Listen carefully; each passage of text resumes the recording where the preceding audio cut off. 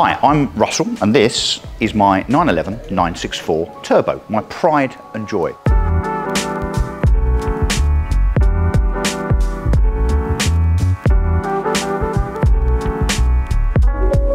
So I think the car's pretty perfect now. It was pretty okay when I bought it, but it's needed some work. So the guys here at Design 911 have done some paintwork to it. So as is typical of a lot of 911s, they suffer from specific bits of rust in particular places. So A-pillars, under the lights, rear wheel arches and so on. So the guys here at Design 911 have sorted that out for me.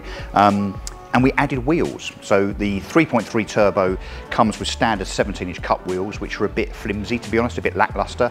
So it now has 18-inch Speedline copies. So they are copy wheels rather than genuine, because the genuine ones are an absolute fortune. And I think it really, really sets the car off now and makes it look kind of 3.6 turbo-ish and just gives it a more purposeful and kind of meaningful stance, really.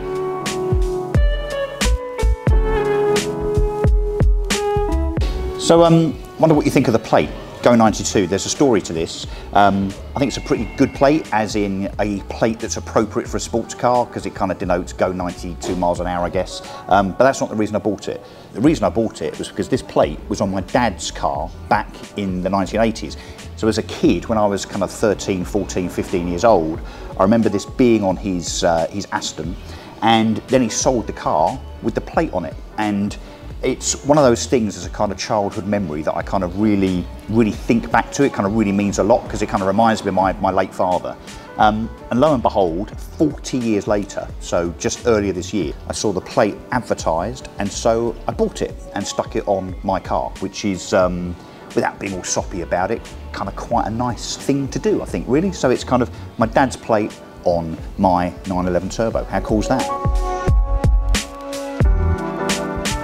So back in the day when the 911 Turbo was first produced, which was 1975, 1976 I think, it was pretty much the fastest road car that you could buy. So the 930 Turbo, which back then was a 3 litre. This now, a couple of generations later, this was a 3.3 as a 964, so obviously the later model with power steering, with ABS, a much more refined car, and 381 brake horsepower, which back then was an awful lot of power. You know, 0 to 60 in kind of 5 seconds. It'll do, not that I've tried it, but 165, 170 miles an hour. And what's funny is that actually that's not particularly fast now by modern day standards. So obviously there's lots of cars out there, particularly at the top end of the spectrum, that are much more powerful and much quicker. And interestingly, whenever I'm out in this, I always get the kind of guy in the AMG C-Class or the kind of M2 or whatever pulling up alongside me at the traffic lights, or, you know, sitting right up behind me as I'm going through the lanes, trying desperately to race. And they're probably in cars that are now, 30 years later, faster than this car, right? They'll be quicker off the line, they'll be quicker through the gears. But it's kind of not the point, really. The point is that this is a 30-year-old piece of motoring heritage. It's an icon, right, in terms of the way it looks, the way it drives, the way it sounds, of course, being a flat 6 air-cooled engine. And so it's not really about what's fastest, it's about how the car carries itself, and that's why I love it. So yes, there are faster cars, you can definitely buy something that's quicker off the line, but that would be to miss the point. This is a Porsche 911, and it's iconic, and it's as simple as that. So yeah, so that's my my 911 Turbo, my 964 Turbo.